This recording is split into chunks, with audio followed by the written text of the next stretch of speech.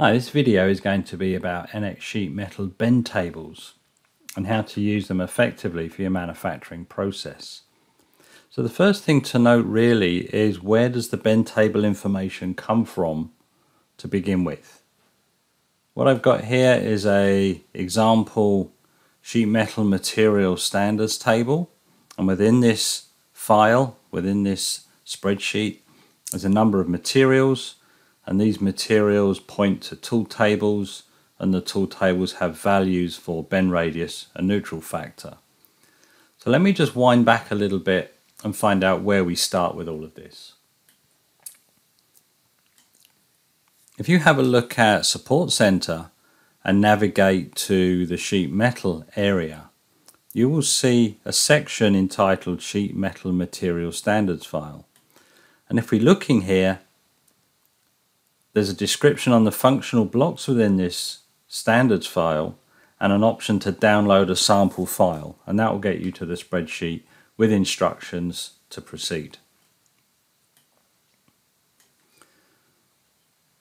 Once we have this table with all of our parameters loaded, and we'll just talk through this briefly, we have a material table which defines the material that's going to be selected, and we're focusing on this row 32. If I select this material, this sends me to look up a bend tool ID table. This bend tool ID table has a number of tool sets within it. Any name you choose, as long as they're unique, and this will show you a die and a punch that's going to be used with that tool set. And the definition of the bend radius for that die and punch points me to a secondary tool table which defines the values. And this is what we're going to use in this example.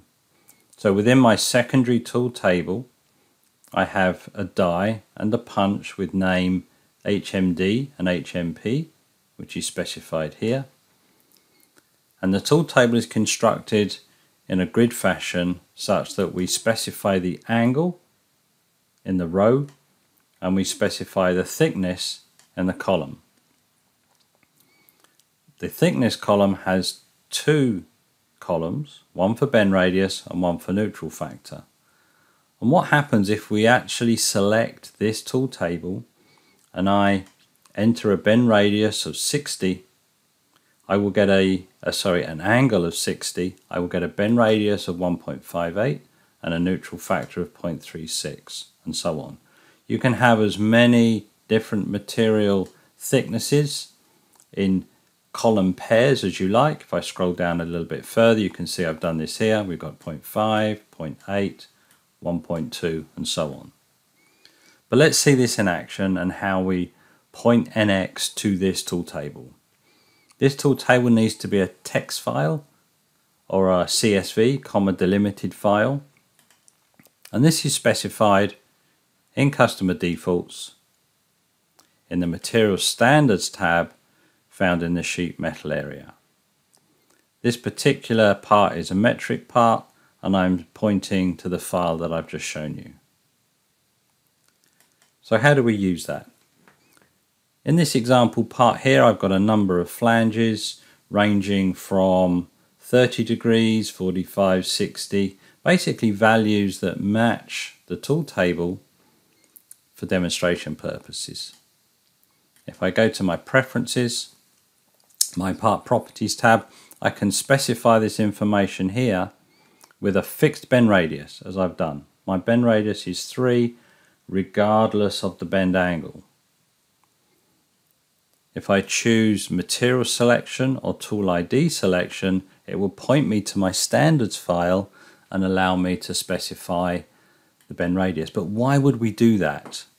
Well, in straight break sheet metal for standard punch and die, the bend radius and sometimes the neutral factor change when the bend angle changes. Let's just have a look at an example now. When I bend this piece of metal, as the bend angle changes, the bend radius changes, dependent on the nose radius of the punch. And as the angle increases, or the internal angle decreases, the bend radius will reduce. And this is done by empirical data. We would put some test pieces together and come up with that table. So in this particular example here, these values have had a piece of 1.5 millimeter material bent to these angles and measured the radius value, and the neutral factor is calculated from the flat and folded lengths according to the angle. And just kudos to one of our customers, Siemens Metallen, that provided this bend data to me. So this is real information that we're going to use here. So if we come back here now and I select my material selection, I'm going to pick my thickness at 1.5, and I've got a number of materials to select from. I'm going to use this ALMG3, and it's pointing my bend radius and neutral factor to the tool table. And that's saying, well, okay, my bend definition method is looking at a tool table. Which punch and die do you want to use? And in this case, I'm going to use the HMP, and it defaults the HMD die because that's the only combination. Let's just pause and look at what we've done here. We've selected this material, which says go to the bend tool tables. From the bend tool tables, select your die and punch. I've selected this bottom row, and that's pointing my values to this table here. So what we will see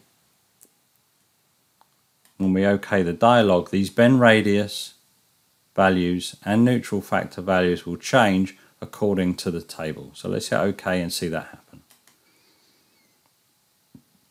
So here we've got 1.57, a bend angle of 135. Now remember, NX is using a bend angle which is 135 from, so this external angle. My material table is specified using the inside angle. Okay, so if we look at the 45 degree, and I've actually typed it in the dialog here so we're clear of what we're looking at here. The 45 degree is the internal angle.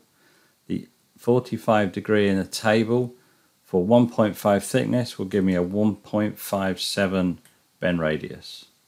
And if I slide that over there, we can see that this is giving me a 1.57 bend radius, and so on as we go through up to an external angle of 30 degrees is a 5.78. So 150, 180 minus 30 is 150, is 5.78. So everything is according to that value. Let me just go back to the default values, come back into part properties and show you the difference between material selection and tool ID selection. Material selection defined all of the material thicknesses and values according to the table. All of these values are grayed out and read from the table. If I choose tool ID selection, all it's asking for is the bend definition method of punch and die. So again, I can get to the same information, but it's not taking into consideration the material thickness. This is still set at 1.5. For this particular example, the result is still the same, but the flexibility is slightly reduced. So two techniques, two methods there of using bend tool ID tables. And let's just have one more look at the process in action.